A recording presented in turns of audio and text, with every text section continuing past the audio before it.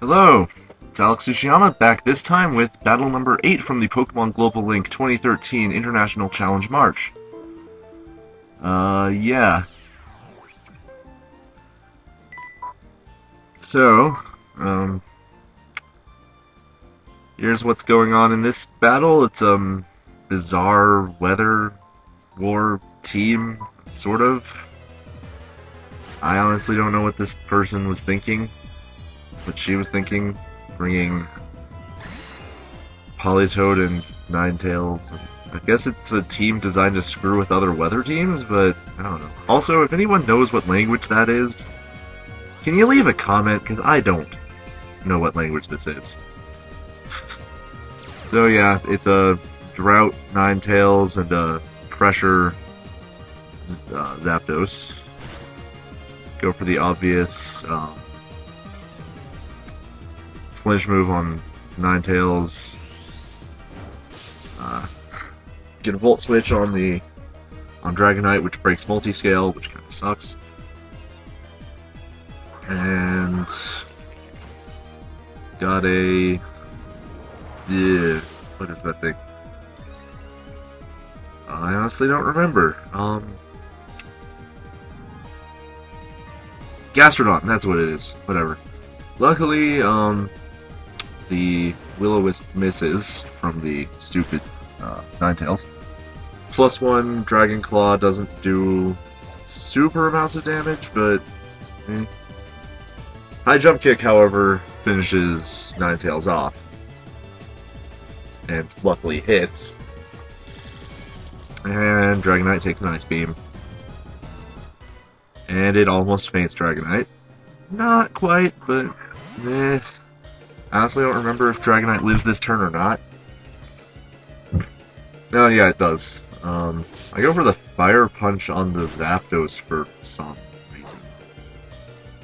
I get the burn, but I honestly don't know why I Fire Punched the Zapdos instead of Dragon Clawing it. U-turn faints the Gastrodon.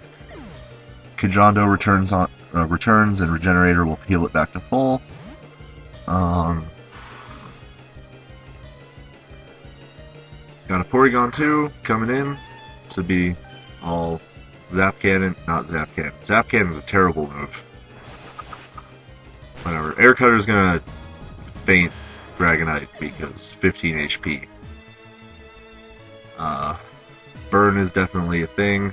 I go back into Kajondo in order to continue taking advantage of Fake Out. And then another weather inducer, Drizzle Politoed. I honestly don't know what was going on with this team, but it seemed kind of dumb. Focus Blast.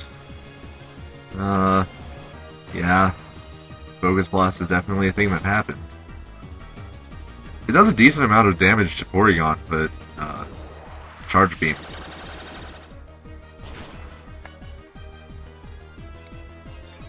Do get the +1 special attack boost, which is good.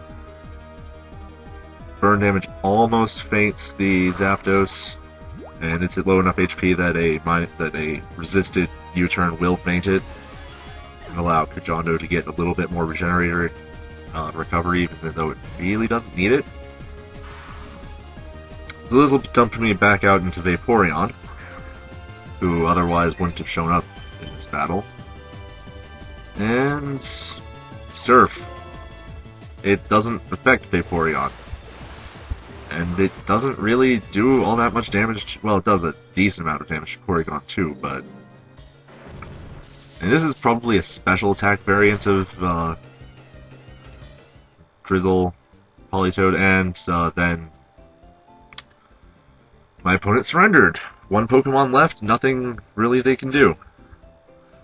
Low HP, not going to be able to knock out one of my Pokemon, it's going to faint. She'd lose either way. Anyway, comment, rate, subscribe. Tell me how I'm doing, and take care.